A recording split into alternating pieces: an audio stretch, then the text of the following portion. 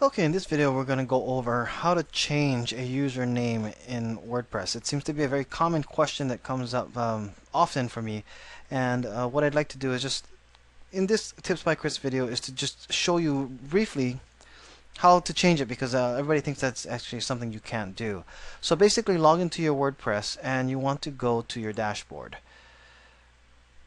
From your dashboard you're going to go into the section where you see your users. You can go to all users and you'll see a list of it. Now, right now we only have the admin, which is me.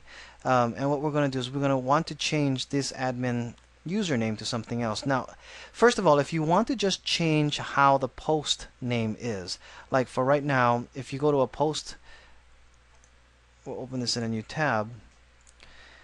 It's by Mr. Tips, and people want to have their, sometimes it says admin, sometimes it has their first name, they don't want their name.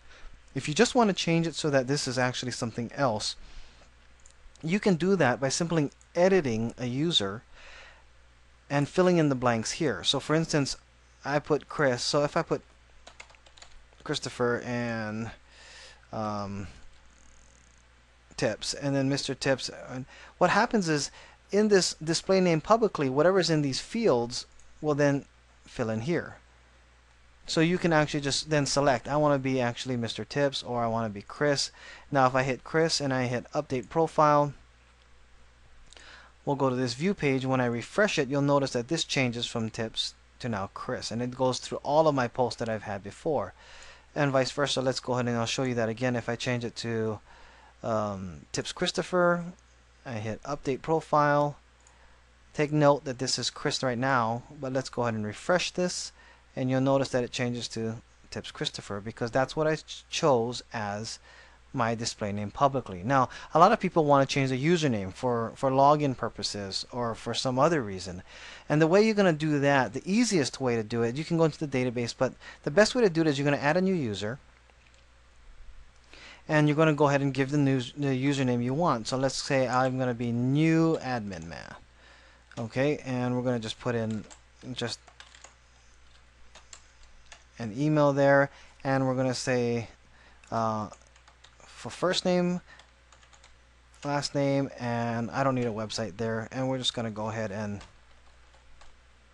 put in a password there, and we're going to make this person another administrator, because this is how you change the administrator password. Okay, from there what you can then do is you're going to put add a new user,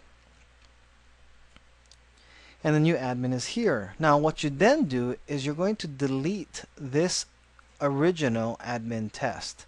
You're going to basically log out of this user.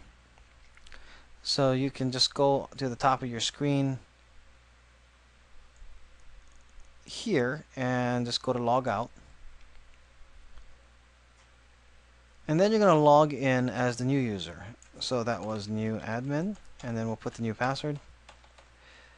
And because that person is an administrator, then what you'll do, you need to log into the new person that you made an administrator, because you cannot delete yourself. But now as the new admin, see, I can't delete myself, I'm logged in as me, but I can delete the other admin.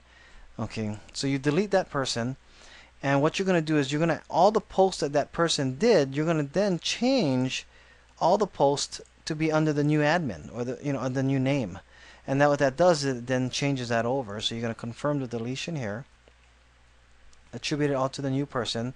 The other one is gone. Now this is the new admin, and what you do is if you refresh this, you'll notice that this is going to change to the new admin person.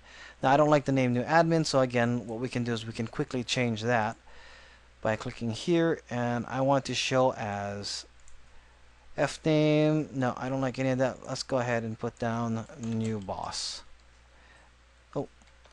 Boss, and we will then notice that under the drop down, that's going to be what's going to show up, and hit update profile,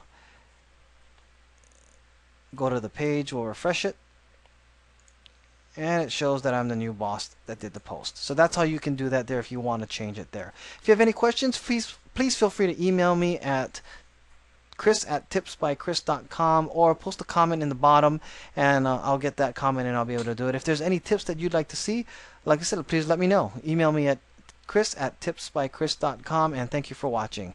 If you like this video, please like us as well. Thanks.